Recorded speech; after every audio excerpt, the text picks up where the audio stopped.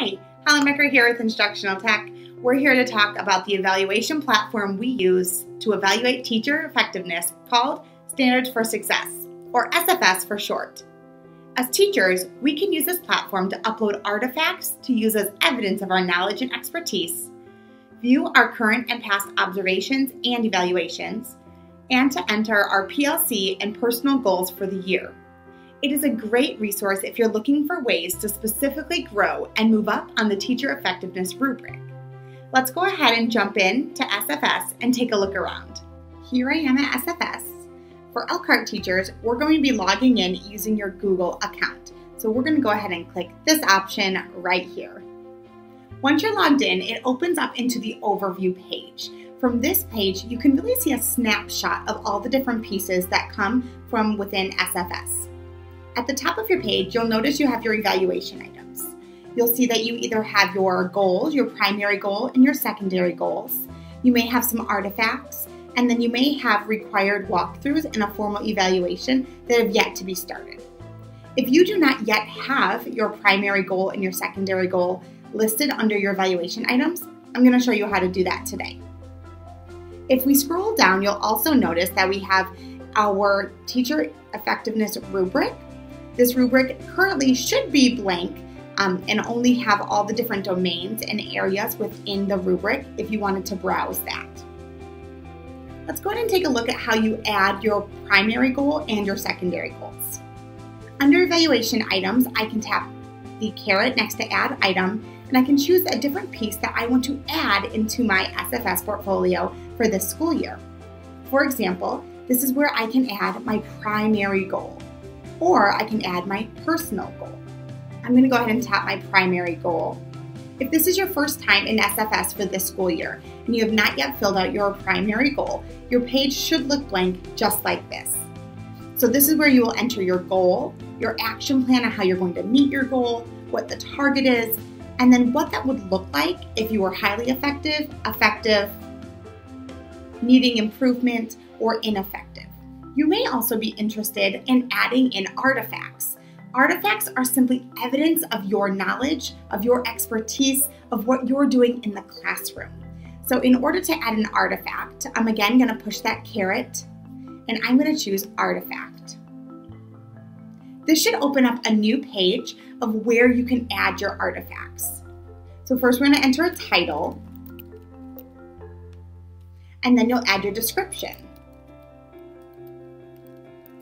You can also include links to different items in here as well. So if you have a Seesaw activity that you would really like to highlight, or you would like to have your Canvas course linked, you can type whatever word you would like linked, push the URL button, and type in your URL here.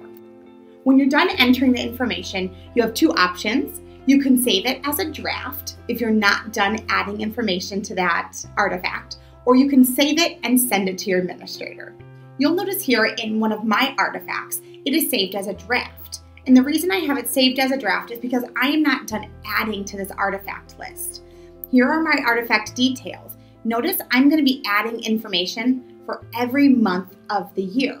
And so I'm keeping this updated, so it's less work for me to do at the end of the school year.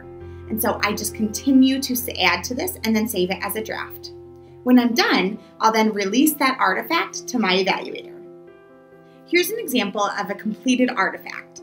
You'll now notice that there is a comment under the comment section, and also the rubric has been completed. So as you scroll through your rubric, you'll notice sections are highlighted based on what they are seeing in your artifact.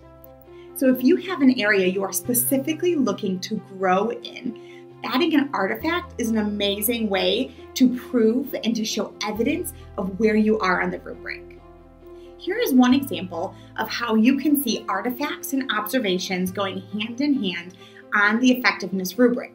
Notice here, this example has two formal observations and then one evaluator artifact. So on the rubric, we can see that the observations are linked by a number 1 or 2, and the artifacts are listed by an A.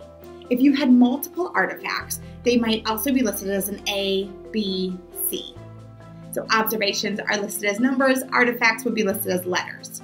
So in domain 1, we see that this example is proficient both with the artifact and the observation.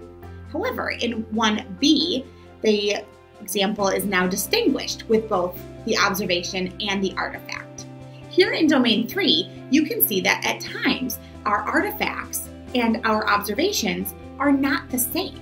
So for in 3A, you can see this person was proficient in their observation, but because they have an artifact, they were able to show that they also are distinguished in that area. This example shows how important it is to add artifacts. The person who evaluates you cannot always see everything when they're in your room for that 45 minutes. You want to make sure they know what you are doing every single day in your classroom. Add artifacts to make sure they are aware of what's happening within the four walls of your classroom.